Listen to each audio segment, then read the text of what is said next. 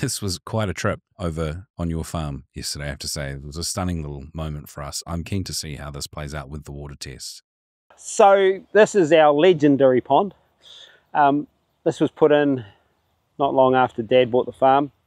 And what's cool about it is that there's 65 hectares that comes off our farm into this pond. It's our catchment, comes into this part of the farm. There's only about 100 metres of the neighbour's little small pond. So this is a real good snapshot of a representation of what we do on the farm. Really important for us because we actually can see what's happening. So it's pretty interesting watching the process because the water tests which we've just done, and we'll show you in the studio tomorrow. But if we look at the water coming off, it's pretty clean. Especially coming off a highly productive beef farm with, nearly 300 animals roaming around on it. The water test came back at 0.07 parts per million of nitrate. There was a little bit of turbidity. We had a big rain in the week before. And what also came back was really interesting. We only had about 4 or 5 the measurement of the E. coli in the water, which is about 1/50th of what they call safe levels for swimming. So it's, if you want to go swimming out there, she's all cool. A lot of people have said, well, it's the wildlife that caused the problem in the water. Well, when we got here, there was 200 ducks or so took off, and there's plenty more down there. It's not them causing the problem, it's the way we farm. And the water test that we're doing here is really a representation of what we've done on the farm. As we've changed the farm, we've seen this change. The original water test we did was 3.14 parts per million of nitrate, which is not that bad anyway, but it's nice to know. After that year, and we changed the way we were doing things, stepped up the technology in regard to the silicon application, understood the carbon growth, bang, down went the nitrates. Now we're in a beautiful situation where every year we're down below 0.1 of a part per million of nitrate. And considering that if you go to likes of Ashburton, they're sitting at 22 parts per million in their aquifers now. It's pretty serious. So, this is what you can do. You're definitely very passionate about the kind of water that's coming off the farm and the results you're getting there. What is it that's so important about the way yours is coming off? Well, look, it's a real reflection of how well the soils are working. That's all it is to me. It's like, if the soils are really healthy, the manures from the animal get digested and put back in the soil. So we don't get phosphorus coming off the soil, because the phosphorus only comes off when it comes off in manures, dung and things like that. So if the soil's working well, it's back in the ground. Cool. So the water's telling us that. Okay. The other part is this big issue about nitrates. And there's massive problems with nitrates in the water. Down in Canterbury, I think they're 22 parts per million around Ashburton at the moment. And there's a lot of connections to colorectal cancer and other issues that are going on, and people are trying to ignore it. We've done other videos on these. Have a look at the nitrate video in the water, and you're going, it's not good. If it's getting away, your soils aren't working and you're wasting nutrient. Like this, we took this one here in 2019. I just went right back. I thought, well, okay, let's just show you the continuity of how we're going on this process. So, like, 2 different labs in this case? We've swapped over urethans. And that, no problem with hills, but it was only the herbage test that I could do that I can get everything I want. I see, all in one go. All in one go. So I've swapped over for that. But nitrate N, 0.73 of a part per million. Let's zoom in on it a bit. Here we go. Okay, here we go. Nitrate N, 0.73. Okay, now look at this. Maximum acceptable value, 11.3. What? Now, that level on 11.3 was actually created because that's what they thought, that when the level gets to that, you get the problem about blue baby syndrome. Now, we had a really good episode about this. We did. And in actual fact, it was, they from what I learnt, the professor said they misattributed E. coli when it was actually nitrate, right? Yeah, well, either way around, okay? I say, and I've seen this and observed this, it's like, if you have high nitrates, you will have E. coli, or there's a higher chance you will have massive Right. E. coli. That's right. Now, this was actually, this test was done for drinking water, and this one, the second test is actually for what we call farm water runoff and that sort of stuff. Okay, so slight difference in the requirement. Yeah, but Yeah. so, but look at that, 0.73. And the first time I put that out on Facebook, people laughed at me, said, you can't get it that low. Really? Yeah. They didn't think you could get it that low. Well, funny. you're dreaming. You're dreaming. Right? What on earth do they think you make up the tests or something? I mean, this is the level of what we're dealing with, is that people aren't looking at what's going on. Nitrate in, okay? yeah. Now, if you look at what we are now, it's this year, 0.07. So there's a continuity of keeping it clean, you know?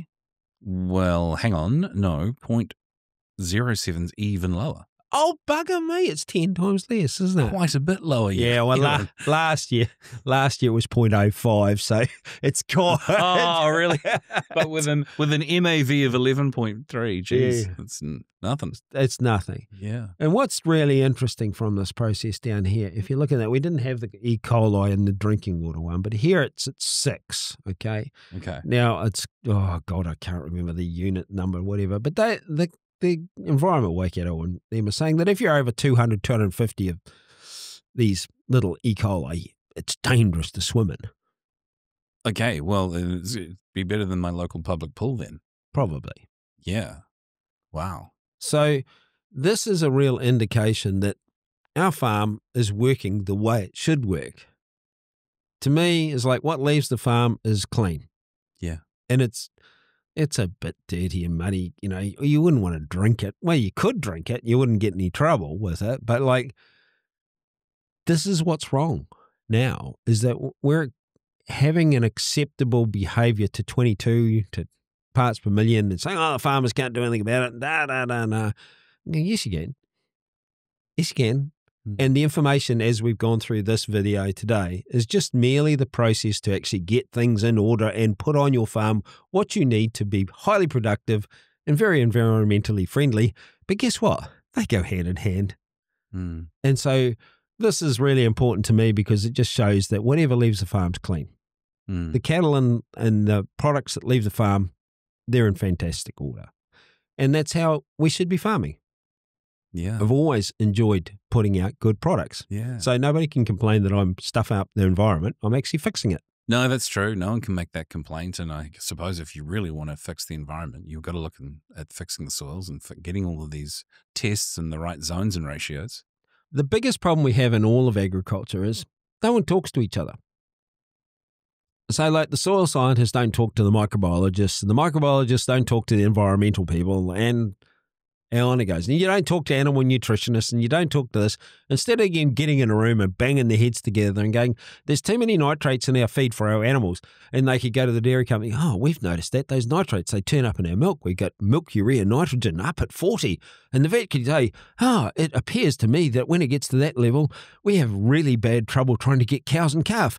But, oh, that's really showing up in the water sample, says Mr. Joy.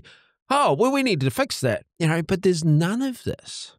Yeah. And like, people can poke borax and fingers at me all the time and go, you're not an expert in this, and I'm not an expert in that, blah, blah, blah. And going, actually, I'm quite an expert in a combination of putting everything together to make it freaking work. Yeah, you've got a really good touch of the overall holistic viewpoint. Absolutely. Yeah, and to get everything running really well. I can't be a vet. I don't want to be a vet. I don't want to be a microbiologist, but I know a lot about microbiology, you know, like, but, you know a lot about animal nutrition. Oh, I wasn't an animal nutritionist and I wasn't a vet. Oh, but I watch my animals, and you can read, you can observe, and you do this training, and it's soils training, and that's the thing. From the soils training, God, I learnt so much, and then I go, but it's not working. What do I got to do next? So then we do all these other things, and we're just continually moving on and progressing about how good our farms can really be. And like that thing that I pointed out before where we see the silicon and the aluminium flip and the thistles go away and the gorse, they go away. It's an absolute. They will not grow in those conditions when that happens. I haven't seen anyone else actually point that out before, but it's just something that we have observed along the way going, look, there it goes. Yeah, well, if you want to understand that better, we've got a really good weeds video. Absolutely. It just came out several weeks ago. Yeah, and we should put in the part there about the silicon and the aluminium now that it's become so obvious to us in the tests that are going on. It's like, yep, there it is. Yeah. You mean like if we were to do that weeds video again, you would add that info? Yeah, I just add that next part in, yeah. Oh, well, we could always do a weeds part 3. Yeah, that's right. There's plenty of them around. Did you want to reiterate anything a little closer up as it zooms in on it? Not really. I mean, the thing is that the numbers are 2019 through to 2025. It's really interesting. Yeah, it's bloody great. It's really good what's going on. And as I say, I remember putting the numbers up on a Facebook page, and these young guys from Lincoln, where'd you get those numbers on the back of a bloody beer crate? They go, no, and I sent them the test numbers, and I sent them this, and and then they sort of backed off a bit, and then I said, well, why don't you guys, look at this and look at that? Because I'd written an article on silica and water quality, because silicon has a huge part to play in this process. Oh, really? In water quality? Yeah, it's what you don't realise is the cyanobacteria that live in the water there, they need the silicon to grow a structure. And they are they're the first stage plants in the water cycle as well. Yeah, and you explained how early on that you require good backbone to grass with silica. So if you want good tall grass, it needs the silica. Yes, and it's the same thing with these, like the microbes. They need a structure. And sure. Yeah. So all of these things, you need a silicon cycle in the water, and the water has cyanobacteria, and they take out any excess nutrient, turn them into plant food. Ducklings, fish, whatever else. And it on goes in a cycle, and they jumped up and down. And I gave them some books to read, and I actually sent them the ISBN number of